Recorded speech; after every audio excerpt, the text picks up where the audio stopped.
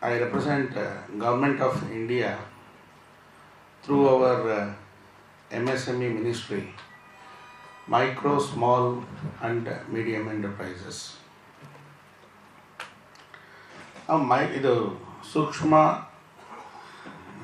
ಸಣ್ಣ ಹಾಗೂ ಮಧ್ಯಮ ವರ್ಗಕ್ಕೆ ಸಂಬಂಧಪಟ್ಟ ಸಂಸ್ಥೆಗಳನ್ನ micro small and medium enterprises ಅಂತ ಕರೀತೇವೆ. ಅಲ್ಲಿ ನಾನು ಡೆಪ್ಟಿ ಡೈರೆಕ್ಟರ್ ಆಗಿ ಕಾರ್ಯನಿರ್ವಹಿಸ್ತಾ ಇದ್ದೀನಿ.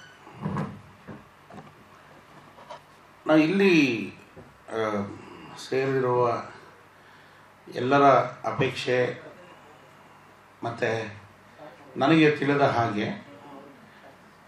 Most of them are from self help group and ಅವ್ರದ್ದೇ ಆದಂತಹ ಉದ್ಯಮನ ಇಟ್ಕೊಂಡಿರೋರು,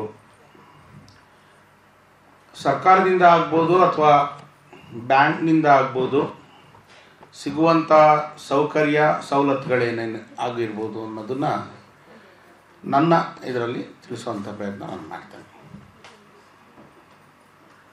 ನಾವು ನಮ್ಮ ಹೆಡ್ ಆಫೀಸ್ ಬಂದು ಡೆಲ್ಲಿನಲ್ಲಿರೋದು.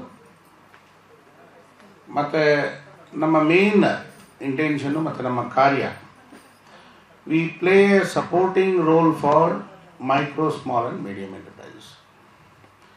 When we say supporting roll ಅಂತ ಹೇಳಿದಾಗ ಹ್ಯಾಂಡ್ ಹೋಲ್ಡಿಂಗ್ ಸಪೋರ್ಟ್ ಏನೇನು ಮಾಡ್ಬೋದು ಅಂತಂದರೆ, ಫಸ್ಟ್ ಆಫ್ ಆಲ್ ಒಬ್ಬ ವ್ಯಕ್ತಿಗೆ ಏನು ಮಾಡಬೇಕು ಅನ್ನೋದೇ ಗೊತ್ತಿರಲ್ಲ ಉದ್ಯಮ. ಅಂಥವ್ರಿಗೆ ನೀವು ಏನು ಮಾಡಬಹುದು, ಎಲ್ಲಿ ಮಾಡಬಹುದು, ಹೇಗೆ ಮಾಡಬಹುದು, ಅದಕ್ಕೆ ಬೇಕಾಗಿರುವಂತಹ ಅರ್ಹತೆಗಳೇನು, ಜೊತೆಗೆ ಮಾಹಿತಿಗಳೇನು, ಅದರ ಜೊತೆಗೆ ಅವರ ಕೈ ಹಿಡಿದು ನಡೆಸುವಂಥ ಕಾರ್ಯನ ನಾವು ಮಾಡ್ತೀವಿ. ಕೈ ಹಿಡಿದು ನಡೆಸುವಂಥ ಕಾರ್ಯ ಏನಂದರೆ, ಹಿಂದೆ ನಿಮಗೆ ಗೊತ್ತಿದೆಯೋ ಗೊತ್ತಿಲ್ವೋ ನನಗೆ ತಿಳಿದಿಲ್ಲ, ಉದ್ಯಮ ಅಂತ ಹೇಳಿದ್ರೆ ಅದು ರಿಜಿಸ್ಟರ್ ಆಗಬೇಕು. ಹೇಗೆ ಹಿಂದೆ ರಿಜಿಸ್ಟರ್ ಆಗ್ತಾಯಿತ್ತು ಅಂದರೆ, EM ಪಾರ್ಟ್ 1, EM ಪಾರ್ಟ್ 2 ಅಂತ ಇತ್ತು. Enterprise memorandum part 1, enterprise memorandum part 2 ಅಂತ. ಇದು ನೀವು ತಗೋಬೇಕಾಗಿತ್ತು ಅಂತ ಹೇಳಿದ್ರೆ DICಗೆ ಹೋಗಬೇಕಾಗಿತ್ತು. DIC ಅಂದ್ರೇನು, ಡಿಸ್ಟ್ರಿಕ್ಟ್ ಇಂಡಸ್ಟ್ರಿ ಸೆಂಟರ್ಗೆ ಹೋಗಿ ನೀವು ನಿಮ್ಮ ಫಾರ್ಮ್ನ ಫಿಲಪ್ ಮಾಡಿ, ನೀವು ಏನು ಮಾಡ್ತಿದ್ದೀರಿ, ಎಲ್ಲಿ ಮಾಡ್ತಿದ್ದೀರಿ, ಎಷ್ಟು ಮಾಡ್ತಿದ್ದೀರಿ, ಈ ಮಾಹಿತಿಗಳೆಲ್ಲ ಕೊಟ್ಟು ಅವರು ನಿಮ್ಮನ್ನು ಇನ್ಸ್ಪೆಕ್ಟ್ ಮಾಡಿ, ಅದಾದಮೇಲೆ ನಿಮ್ಮ ಕೈಗೆ ಒಂದು 2 ತಿಂಗಳಿಗೋ 3 ತಿಂಗಳಿಗೋ ನಿಮ್ಮ ಕೈಗೆ ಸಿಗ್ತಾಯಿತ್ತು ಯಾವುದು EM ಪಾರ್ಟ್ 1. ಅದಾದಮೇಲೆ 1 ವರ್ಷ ಆದಮೇಲೆ ನೀವು ನಿಮ್ಮ ಎಷ್ಟೋ ಬಿಸ್ನೆಸ್ಗಳು ಕ್ಲೋಸ್ ಆಗಿಬಿಡ್ತವೆ. ಅದನ್ನೆಲ್ಲ ನೋಡಿಕೊಂಡು EM ಪಾರ್ಟ್ 2 ಅಂತ ಇಶ್ಯೂ ಮಾಡ್ತಾಯಿದ್ರು. EM ಪಾರ್ಟ್ 1ಗೆ ಅಷ್ಟೊಂದು ಮಹತ್ವ ಇರ್ತಾ ಇರಲಿಲ್ಲ, EM ಪಾರ್ಟ್ 2ಗೆ ಮಹತ್ವ ಇರ್ತಾಯಿತ್ತು. ಇದನ್ನೆಲ್ಲ ನಮ್ಮ ಮಿನಿಸ್ಟ್ರಿ ಗಮನಿಸಿ ನೋಡಿ, this particular power of registering your enterprise ನಿಮ್ಮ ಕೈಗೆ ಕೊಟ್ಬಿಟ್ಟಿದೆ.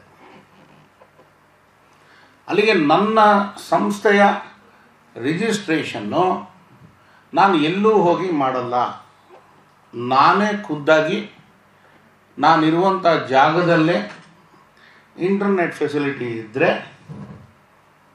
ನಾನು ಅದನ್ನು ರಿಜಿಸ್ಟರ್ ಮಾಡ್ತೀನಿ. Within 15 minutes your registration process can be done.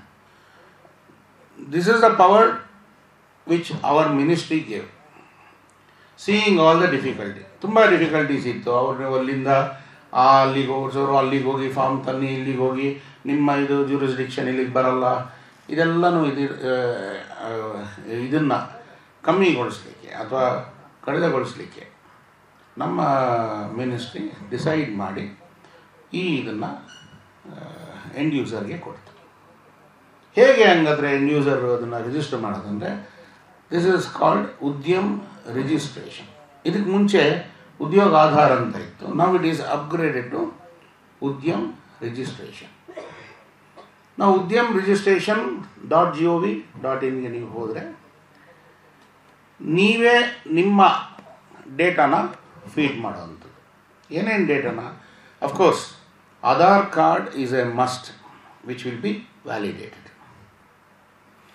Aadhaar card ಜೊತೆಗೆ ನಿಮ್ಮ ಬ್ಯಾಂಕ್ ಡೀಟೇಲ್ಸು, ನೀವು ಎಲ್ಲಿ ಮಾಡ್ತೀರಿ, ಎಷ್ಟು ಮಾಡ್ತೀರಿ ನೀವು ಬಿಸ್ನೆಸ್ಸು, ಯಾವ್ಯಾವ ಮಿಷಿನರೀಸ್ ನಿಮಗೆ ಬೇಕಾಗ್ತದೆ ಅಥವಾ ನೀವು ಎಂಪ್ಲಾಯ್ ಮಾಡ್ಕೊಂಡಿದ್ದೀರಿ, ನಿಮ್ಮ ಬಿಸ್ನೆಸ್ನ ಟರ್ನ್ ಓವರ್ ಎಷ್ಟಿರ್ಬೋದು, ಈ ಥರ ಮಾಹಿತಿಗಳನ್ನೆಲ್ಲನೂ ತಗೊಂಡು ನೀವು ಇನ್ನೇನು ಮಾಡೋಂಗಿಲ್ಲ. ಅದರಲ್ಲೇನು ಬರೀ ನೀವು ಸೆಲೆಕ್ಟ್ ಮಾಡಿ ಇದು ಮಾಡೋ ಅಂಥದ್ದು, ನೀವೇನು ಫೀಡ್ ಮಾಡೋ ಅಂಥದ್ದೇನಿರಲ್ಲ. ಎಕ್ಸೆಪ್ಟ್ ನಿಮ್ಮ ಹೆಸರು, ವಿಳಾಸ, ಫೋನ್ ನಂಬರು, ಇದು ಬಿಟ್ಟರೆ ಬೇರೆದೆಲ್ಲನೂ ಸೆಲೆಕ್ಟ್ ಮಾಡಿಕೊಂಡು ನೀವು ಆ ಪ್ರಾಸೆಸ್ನ ಕಂಪ್ಲೀಟ್ ಮಾಡುವಂಥ ಒಂದು ಪ್ರಕ್ರಿಯೆ. ನಾನು ನಿಮ್ಗೆ ಏನು ಹೇಳ್ತಾ ಇದ್ದೀನಿ, ಫಸ್ಟ್ ಆಫ್ ಆಲ್ ನಾನು ಉದ್ಯಮ ಮಾಡಬೇಕು ಅಂತ ಇದ್ದೀನಿ, ರಿಜಿಸ್ಟರ್ ಮಾಡೋದೆಲ್ಲ ಗೊತ್ತಿಲ್ಲ, ನಾನು ನಿಮಗೆ ರಿಜಿಸ್ಟ್ರೇಷನ್ ಪ್ರೋಸೆಸ್ ಹೇಳ್ಕೊಡ್ತಾಯಿದ್ದೀನಿ.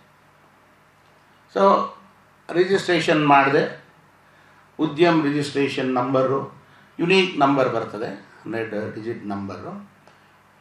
ಅದರಲ್ಲಿ first number, first will be state, next ಯಾವುದು ಮೈಕ್ರೋನಾ ಸ್ಮಾಲಾ. ಹಿಂದೆ ಎಲ್ಲನೂ ನಿಮಗೆ ತಿಳಿದಿರಲಿ, ಇದು ಹಿಂದೆ ಡೆಫಿನೇಷನ್ ಆಫ್ MSME ಅಂತ ಹೇಳಿದ್ರೆ micro small and medium enterprises ಬರೀ ಈ ಇನ್ವೆಸ್ಟ್ಮೆಂಟ್ ಪ್ಯಾಟ್ರನ್ ಮೇಲೆ ಇತ್ತು. ಬಹಳ ದಿನಗಳಿಂದ ಇದು ಬೇಡಿಕೆ ಇತ್ತು. ಅದು ಬರೀ ಇನ್ವೆಸ್ಟ್ಮೆಂಟ್ ಮೇಲೇ ಮಾಡಿದ್ರೆ ಆಗಲ್ಲ, ಟರ್ನ್ ಓವರನ್ನು ತಗೋಬೇಕು ಅಂತ ಹೇಳಿ ಬಹಳ ದಿನಗಳ ಮೇಲೆ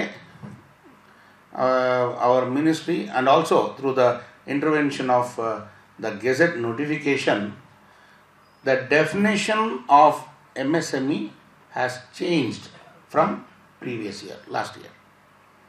ಅದು ಬರೀ ಇನ್ವೆಸ್ಟ್ಮೆಂಟ್ ಪ್ಯಾಟ್ರನ್ ಮೇಲೆ ಅಲ್ದಿರ A combination of investment and turn over both are considered for defining whether you are micro, small R medium enterprises.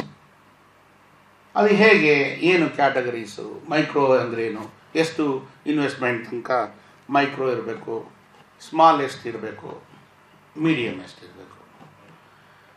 ನಾವು ನೀವು ಡೇಟಾ ಫಿಲ್ ಮಾಡ್ತಿರಲ್ಲ, ಆ ಡೇಟಾನು ಫಿಲ್ ಮಾಡೋದು ನೀವೇನೆ. ಅಂದರೆ ನಿಮ್ಮ ಇನ್ವೆಸ್ಟ್ಮೆಂಟ್ ಎಷ್ಟು ಅಂತ ಅದು ನೀವು ಫಿಲ್ ಮಾಡಬೇಕಾದ್ರೆ ಅದು ನಿಮ್ಮ freedom is given to the individual to fill up their own data.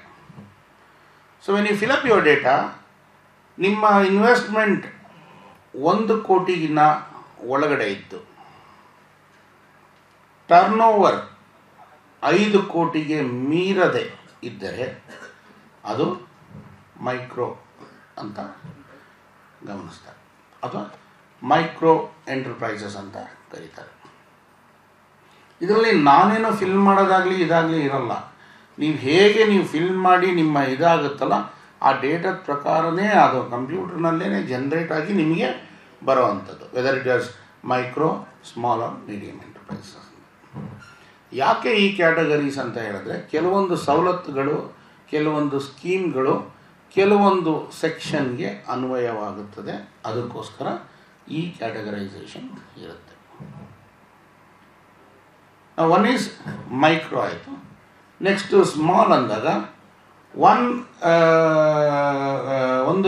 ಕೋಟಿಯಿಂದ 10 ಕೋಟಿ ತನಕ ಇನ್ವೆಸ್ಟ್ಮೆಂಟ್, ಟರ್ನ್ ಓವರು 50 ಕೋಟಿಗೆ ಮೀರಿದ ಹಾಗೆ ಇದ್ದರೆ ಅದು ಸ್ಮಾಲ್ ಎಂಟರ್ಪ್ರೈಸಸ್ ಅಂತ ಕರಿತೀವಿ.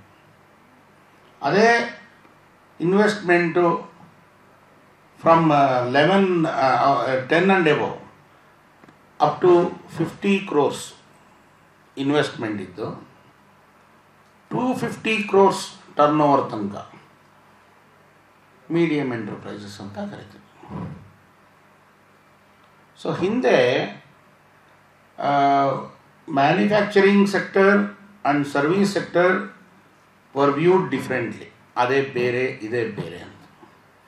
ಅದೇ ಬೇರೆ ಇದೇ ಬೇರೆ ಕ್ಯಾಟಗರೈಸೇಷನ್ಗೆ ಓಕೆ. ಆದರೆ MSME ಡೆಫಿನೇಷನ್ ಪ್ರಕಾರ manufacturing and services stand the same. There is no segregation in manufacturing and service sector.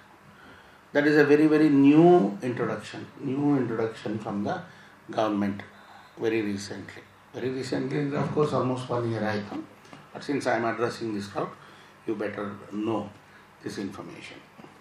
ನಾವು ನನಗೆ ತಿಳಿದ ಪ್ರಕಾರ ಈ ಒಂದು ವೇದಿಕೆನಲ್ಲಿ ನೋಡಿದ್ರೆ more or less the products are related to the crops, more or less, if you see. ನಾನು ಹೇಗೆ ಅದಕ್ಕೆ ವ್ಯಾಲ್ಯೂ ಆ್ಯಡ್ ಮಾಡ್ಬೋದು, ಹೇಗೆ ನಾನು ಅದರಿಂದ ಪ್ರಯೋಜನ ನನ್ನ ಸಂಸ್ಥೆಗೆ ಯಾವ ರೀತಿ ಅದು ಉಪಯೋಗ ಆಗುತ್ತೆ, ಉಪಯೋಗಿಸ್ಕೋಬೋದು ಸ್ಕೀಮ್ನ ಅನ್ನೋದಕ್ಕೆ. ನಾನು ಇದಕ್ಕೆ ಮುಂಚೆ ಗೋವಾನಲ್ಲಿ ವರ್ಕ್ ಮಾಡಿದೆ. 7 years I was in Goa. Now when I was in Goa, ನಿಮ್ಗೆ ಸ್ವಲ್ಪ ನಾನು ಏನಂದರೆ ಈ ಸ್ಕೀಮ್ನ ಇಷ್ಟು ಬೇಗ ನಾನು ಹೇಳ್ತೀನಿ ಅಂದ್ಕೊಂಡಿರಲಿಲ್ಲ. ಬಟ್ ಈ ಸ್ಕೀಮ್ನ ಹೇಳಿ ಆಮೇಲೆ ನಾನು ಮುಂದುವರಿತೀನಿ. ಯಾಕೆಂದರೆ this is a very interesting scheme which will at least wake you up from your afternoon lunch. So at least it will keep you awake. This is something called cluster development program. Now cluster development program nalli ಏನಂದರೆ, do you know what is a cluster? All of you know cluster? Either it should be yes or no. See, ಏನು ಅವಮಾನನೇ ಇಲ್ಲ, ಗೊತ್ತಿಲ್ಲ, ಇದೇನು ದೊಡ್ಡ ವಿಷಯನೇ ಏನಿಲ್ಲ, ಗೊತ್ತು. ಏನು ಸರ್ ಕ್ಲಸ್ಟರ್ ಅಂದರೆ? ಓಕೆ, ಕರೆಕ್ಟಾ ಅವ್ರು ಹೇಳಿದ್ದು? ಯಾರೋ ಡಿಫರ್ ಅಂತಾರೆ ಸರ್, ಏನೋ ಇಂಡಸ್ಟ್ರೀಸ್ ಡಿಫ್ರೆನ್ಸಿಯೇಷನ್. ಓಕೆ, ಈಗ ನೋಡಿ, I agree with you madam. C, ನಮ್ಮ ಇದರಲ್ಲಿ ಕ್ಲಸ್ಟರ್ ಅಂತ ನಾವು ಏನು ಕರಿತೀವಿ, ಕ್ಲಸ್ಟರ್ ಅಂದರೆ ಇಟ್ ಈಸ್ ಎ ಗ್ರೂಪ್. ಏನು group? A group which is into similar activity. For example, nut Bolt ಮಾಡ್ತಾ ಇರ್ತೀನಿ ನಾನು. ಎಷ್ಟೋ ಜನ ಆಟೋಮೊಬೈಲ್ ಇಂಡಸ್ಟ್ರಿಗೆ ನಟ್ಟು ಬೋಲ್ಟು ಮಾಡೋ ಅಂಥವ್ರೇ ಇರ್ತಾರೆ. ಅಂದರೆ ಇಡೀ ಇದರಲ್ಲೇ ನೀವು ಅವೆನ್ಯೂ ರೋಡ್ಗೆ ಹೋಗಿ ನೋಡಿ, ಬರೀ ಬುಕ್ಸ್ ಮಾಡೋರೇ ಸಿಗ್ತಾರೆ. BVK ಹ್ಯಾಂಗರ್ ರೋಡ್ಗೆ ಹೋಗಿ ಬರೀ ಲೈಟ್ಗಳು ಮಾಡೋರೇ ಸಿಗ್ತಾರೆ. It is A cluster. That means all of those are into similar activity. Now ಇದರಲ್ಲಿ the beauty of this is, ಏನಕ್ಕೆ ಇದನ್ನು ಹೇಳಕ್ಕೆ ಇಷ್ಟಪಡ್ತಾ ಇದ್ದೀನಿ ಅಂದರೆ, ಅಲ್ಲೊಂದು ಗೋವಾ ಅಂತ ಹೇಳಿದಕ್ಕೆ ಕ್ಯಾಶ್ಯೂಸ್ ಎಲ್ಲನೂ ಫೇಮಸ್, ನಿಮಗೆಲ್ಲ ಗೊತ್ತಿದೆ. ಅಂದರೆ ಕ್ಯಾಶ್ಯೂನ ಬೆಳೆದಾಗ ಅದಕ್ಕೆ ಸಿಗೋವಂಥ ಬೆಲೆ, ಅಥವಾ ಅದನ್ನು ಪ್ರಾಸೆಸ್ ಮಾಡಿ ಪ್ಯಾಕ್ ಮಾಡಿ ಅದಕ್ಕೊಂದು ಬ್ರ್ಯಾಂಡಿಂಗ್ ಮಾಡಿ ಕಳಿಸಿದ್ರೆ ಸಿಗುವಂಥ ಬೆಲೆಗೂ ಅಜಗಜಾಂತರ ವ್ಯತ್ಯಾಸ. ಇದು ನಿಮಗೆ 200 ರೂಪಾಯಿ ಅಂದರೆ ಇಮ್ಮಿಡಿಯೇಟಾಗಿ ಪ್ರಾಸೆಸ್ ಆಗದಿರ ಅಂತ ಕೊಡುವಂಥದ್ದು. ಅದಾದಮೇಲೆ 900 kg. ಅಂದರೆ C the difference in value add is very enormous. ಅಲ್ಲಿ ಕ್ಯಾಶ್ಯೂ ಗ್ರೋವರ್ಸ್ ಜೊತೆಗೆ ನಾನು ಆವಾಗ ಒಂದು ಇದರಲ್ಲಿ ಹೋದಾಗ, we have one scheme called cluster development scheme. What is this cluster development scheme? The cluster development scheme tells our scheme says that if at all if you require a machinery which individually you cannot afford to pay, ಒಂದು 5 ಕೋಟಿ 10 ಕೋಟಿ machine ಆಗುತ್ತೆ ಆ process ಮಾಡೋ ಇದು. As A individual I cannot afford to pay that. ಆ ಥರ ಟೈಮ್ನಲ್ಲಿ the government says I am going to invest that, I am going to put that money for A common use of all the cluster members. ಇನ್ನೊಂದು example ಹೇಳಬೇಕು ಅಂದರೆ gold Smith's ಎಲ್ಲ ಗೊತ್ತಲ್ಲ, gold Smith's they manufacture chain ಮತ್ತು ಇದೆಲ್ಲನೂ ಇದು ಮಾಡ್ತಾರೆ. But ನಮಗೇನೋ ಇಂಡಿವಿಜುವಲ್ಲಾಗಿ ನೀವೇನೋ ಹೋಗಿ ಮಾಡಿಸ್ಕೊಂಡು ಬರೋದು ದಟ್ ಈಸ್ ಡಿಫ್ರೆಂಟ್. ಬಟ್ ಕೆಲವೊಂದು ಪ್ಯಾಟ್ರನ್ ಚೈನ್ಸು ಮಾಡೋ ಅಂಥ ಮಿಷಿನರೀಸು crores and crores of rupees ಆಗಿದೆ. ಇವರೆಲ್ಲೋ ಅಲ್ಲಿ ಹೋಗಿ ಪ್ರಾಸೆಸ್ ಮಾಡಿಸ್ಕೊಂಡು ಬಂದು ನಿಮಗೆ ಮಾರುವಂಥದ್ದು ಆ ಥರ ಇರುತ್ತೆ. ಆದರೆ ಚಿನ್ನಕ್ಕೆ ಇರುವ ಬೆಲೆ ಬೇರೆ, ಅದು ಚಿನ್ನದ ಚೈನ್ ಆದಮೇಲೆ ಬಂದಿದ್ದ ಬೆಲೆನೇ ಬೇರೆ. There is A huge value addition to the process. ಕರೆಕ್ಟಾ? ಸೊ ಈ ಒಂದು ಇದರಲ್ಲಿ ಗೋಲ್ಡ್ ಸ್ಮಿತ್ಗಳೆಲ್ಲನೂ ಸೇರಿಕೊಂಡು ಅವರು ಒಂದು ಮಿಷಿನರೀಸ್ ವಿಚ್ ಈಸ್ ವರ್ತ್ ನಮ್ಮ ಇದರಲ್ಲಿ ಸಂಸ್ಥೆಯಲ್ಲಿ ಈ ಒಂದು ಸ್ಕೀಮ್ಗೆ ಮ್ಯಾಕ್ಸಿಮಮ್ 25 crores ವರ್ತ್ ಮಿಷಿನ್ಗೆ ಇದು ಅವಕಾಶ ಉಂಟು. ಅಷ್ಟು ಮಿಷಿನರೀಸ್ ನಿಮ್ಮ ರಿಕ್ವೈರ್ಮೆಂಟ್ ಇತ್ತು ಅಷ್ಟೇ ಅಂತಲ್ಲ, ಅದ್ರ ಒಳಗಡೆ ಯಾವುದಾದ್ರು ಹಾಕ್ಬೋದು. ಬಟ್ ನಾನು ಹೇಳ್ತಾರೆ ಮ್ಯಾಕ್ಸಿಮಮ್ ಸೀಲಿಂಗ್ ಈಸ್ 25 crores. ಅದು 25 crores ಮಿಷಿನರೀಸ್ ವರ್ತ್ ಒಂದು ಫೆಸಿಲಿಟಿ ಸೆಂಟರ್ ಅಂತ ಬರ್ತದೆ. It is called the common facility centre, wear all the other people are members of that particular cluster or the group. Now anybody who is a member can take the facility of that particular facility center, of course for a fee. ನೀವೇ ನಿಗದಿ ಪಡಿಸೋಂಥ ಒಂದು ಪ್ರೈಸ್ನಲ್ಲಿ ಅದನ್ನು process ಮಾಡಿ. Otherwise ನಿಮಗೆ ಅದು ಊಹೆನೂ ಮಾಡ್ಕೊಳಕ್ಕಾಗಲ್ಲ. ಅಂದರೆ ನಾನು ಇಷ್ಟು ಮಿಷಿನ್ ಇದನ್ನು ನಾನು ಓನರ್, ಅಲ್ಲಿಗೆ ನೀವು as if you are N owner of that particular facility centre. But what will happen to your product?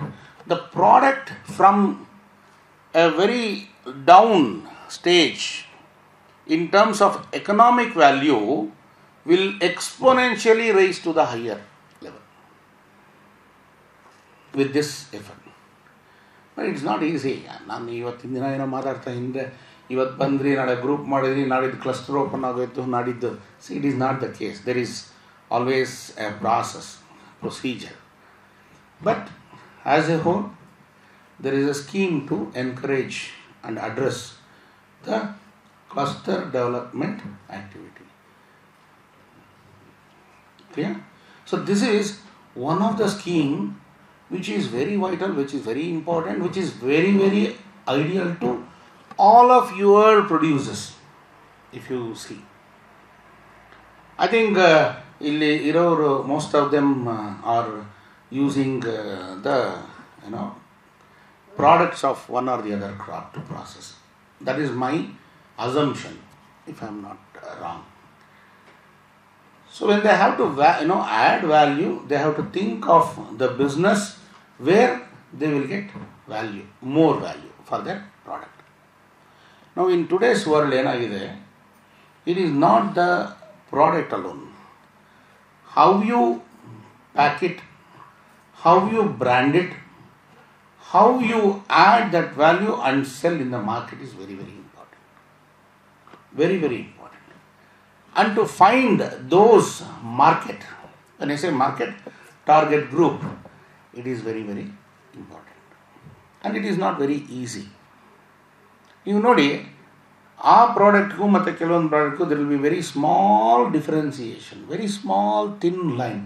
But yet, you cannot view, somebody else viewed that differentiation, found that particular different as a product, and making a good amount of money in the market. So that differentiation, that thinking has to come inside your head. That is very difficult. ಕೆಲವೊಬ್ರದ್ದು shelf ಲೈಫ್ನಲ್ಲಿ ಹಾಕ್ಬೋದು. ಈಗ ಇವತ್ತಿನ ದಿನ ನಾನು ಏನು ಉಪಯೋಗಿಸ್ತಾ ಇದ್ದೀನಿ, ಒಂದು ದಿನಕ್ಕೇ ಅದು ಹೊರಟೋಗ್ಬಿಡುತ್ತೆ.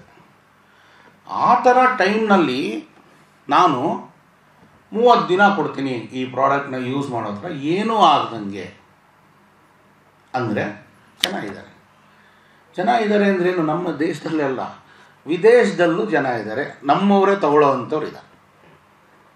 That means export value will automatically get for such product differentiation where you are increasing the shelf life of a particular product.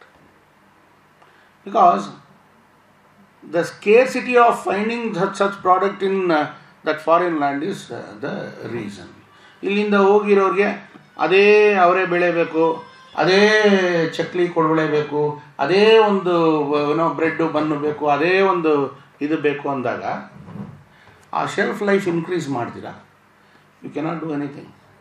But if you catch those areas where you can encash, that is very very very important. ನಾವು ಇನ್ನೊಂದು ಏನಂದರೆ, ನಾವು ಎಲ್ಲರೂ ಮಾಡ್ತಾರೆ, ನಾನು ಮಾಡ್ತೀನಿ, ಅದೇ ಥರ ಅವ್ರಿಗೆ ಬಿಸ್ನೆಸ್ ಬರ್ತಾ ಇದೆ, ನಮಗೆ ಬಿಸ್ನೆಸ್ ಬರ್ತಾ ಇಲ್ಲ ಅಂದರೆ ಅದು ಹಾಗಲ್ಲ. ಅಲ್ಲಿ in the competitive world, until and unless you have some kind of differentiation in the product and services, it is very very difficult to get a market or sell your particular product. So ಯಾಕೆಂದರೆ ನಾನು ಅಷ್ಟೇ amount of efforts, energy ಎಲ್ಲನೂ ಹಾಕ್ತಾಯಿದ್ದೀನಿ, ನನಗೆ ಅಷ್ಟೊಂದು business ಬರ್ತಾ ಇಲ್ಲ, ಬೇರೆಯವ್ರಿಗೆ ಬರ್ತಾ ಇದೆ ಅಂದರೆ there will be one or the other reason. You need to find out what is that reason, why I am not able to do it. ಅದಕ್ಕೋಸ್ಕರ ನಿಮಗೆ ಆ ಒಂದು ಜ್ಞಾನ ಇರಬೇಕು ಅಂತ ಏನು ಇಲ್ಲ. ಇವತ್ತಿನ ದಿನದಲ್ಲಿ ಅದಕ್ಕೆ ಆದ ಸಂಸ್ಥೆಗಳಿದ್ದಾವೆ. I think CFTRI, most of you know, or all of you know what is CFTRI, which is in Mysore. Okay. Now, all it takes is you to visit those offices and ask, ನಾನು ಈ ಸ್ಥಿತಿನಲ್ಲಿದ್ದೀನಿ, ಈ ಥರ ಮಾಡಬೇಕು ಅಂದ್ಕೊಂಡಿದ್ದೀನಿ, ನನಗೆ product ಡಿಫ್ರೆನ್ಸಿಯೇಷನ್ಗೆ ಒಂದು idea ಕೊಡಿ. They will give you. By adopting that, your business can grow and you will have a better future.